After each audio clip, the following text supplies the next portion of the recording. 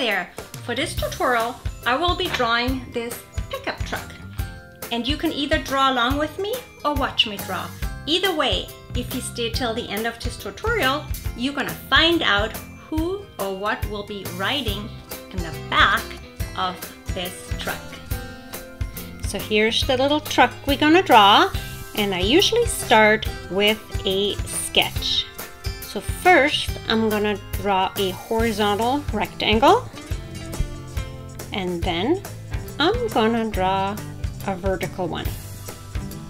Some circles where the tires are gonna go, and that's pretty much it. I erased part of it before I move to drawing the outline. I just use a little bit more pressure and loosely followed the sketch with a little more refined curves. Back to my wheels. And some of the smaller details. Window.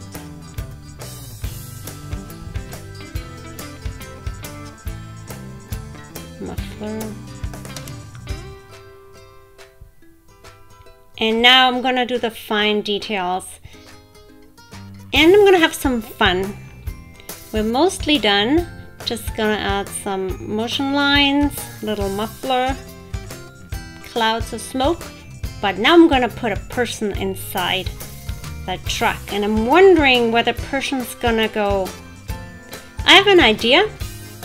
Maybe he or she has to bring their pet unicorn to the vet. Do you think unicorns like car rides? Like dogs?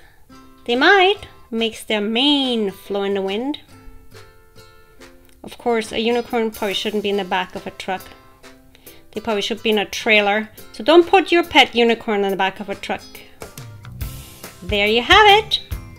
I hope you had fun drawing the truck with me. And keep on drawing.